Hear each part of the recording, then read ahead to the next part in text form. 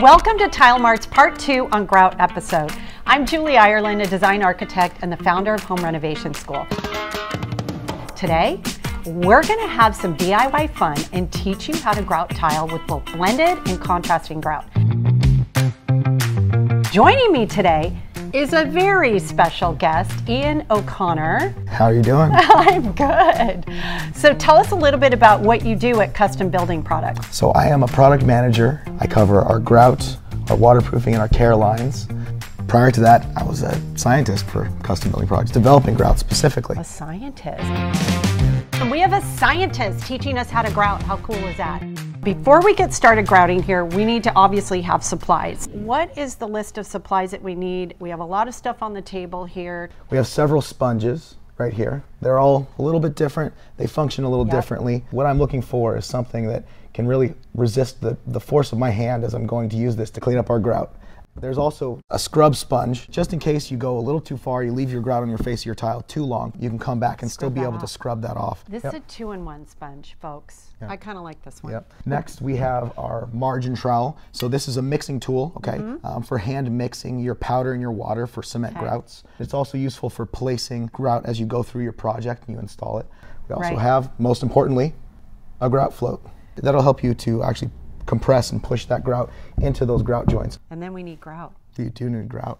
What color are we going to do? So I think today we're going to look at Cape Gray. So Cape Gray is this color right here. So you can see we're going to do a contrasting grout. And we're going to actually show you how to do that. Now tell us a little bit about the consistency. How do you know how much grout to actually put in the bucket? So what we're looking for is a peanut butter consistency. You don't want it too loose and sloppy and runny. You don't want it too stiff and dry because that becomes very challenging to actually compress and get into your grout joint. All grouts have specified amounts of water versus how much powder is mixed together. This particular grout comes in a 25-pound bag. It's a sanded grout, and for each 25-pound bag we're talking about adding 2 quarts of water roughly, okay? Plus or minus, there's a little leeway. Love it. All right, let's get grouting. I'm going to go ahead and add our water to our powdered grout. Okay, I'm going to start with a portion of this. Okay. Take my margin trowel and go ahead and start mixing this together. I want to make sure that I mix it completely and don't leave any dry bits. Okay, so you see it's too stiff, not enough water there yet. A little water. Need some more water. Peanut butter. Peanut butter. And as we go and mix, what we're going to see is that it's going to come together quickly, and you can easily overshoot. So you don't want to add too much water in there. Right. It's kind of like making cookie dough. Yep. Like, so I say I'm a scientist, but at the end of the day, I play with mud and paste. Right. Exactly. So we're right about at that peanut butter consistency. Yeah. Okay? What we're going to be doing next is actually, we're going to let it sit. We're going to let it sit for 5 minutes. It has to slake. Slake? It's an invented term by our industry.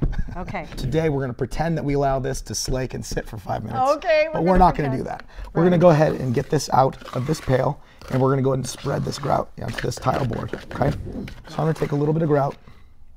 Awesome. Place it.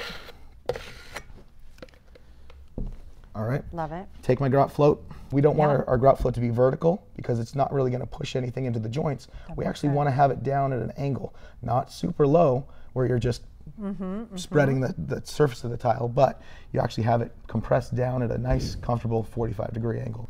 So I'm going to push a little grout in, okay, and keep working that. And so you can use that long side of the float, or alternatively, you can actually use the end of that grout float too. Okay.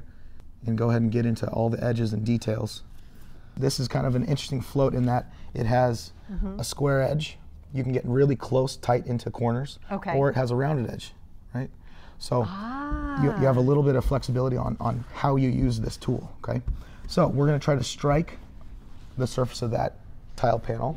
Okay, and what I mean by that is I'm going to now lift my grout float up and pull that across so it cleans and takes off the majority of that grout, okay?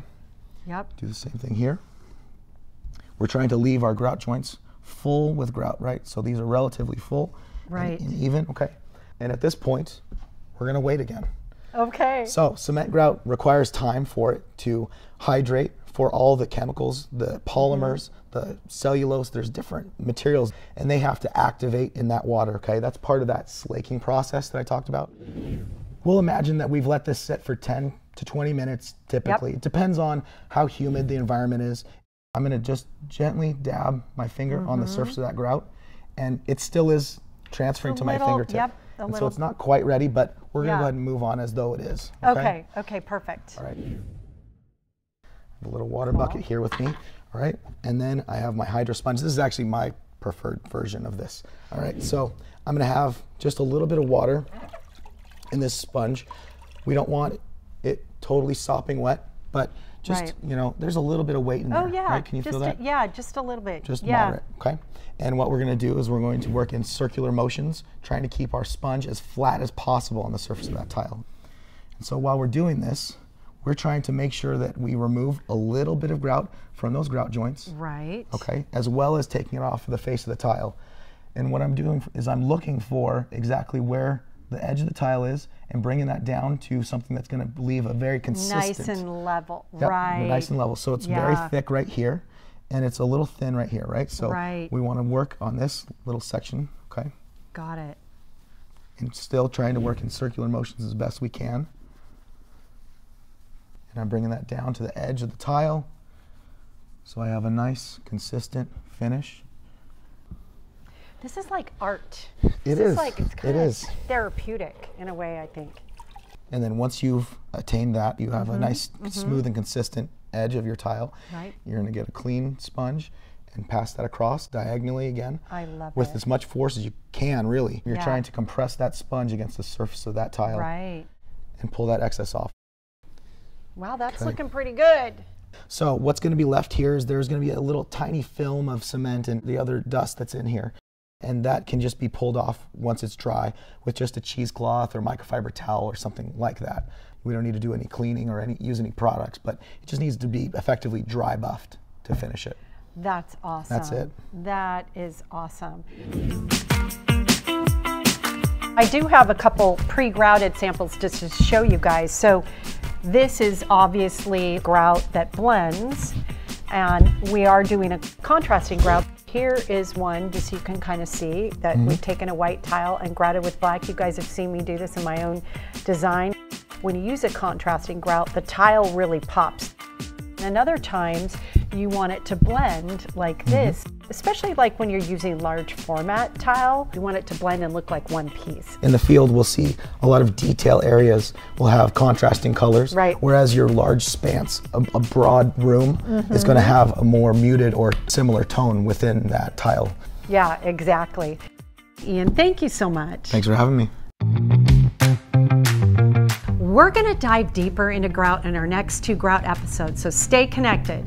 And remember to like, follow, and subscribe for more design and DIY tips to help guide you on all of your design and build projects. Bye for now.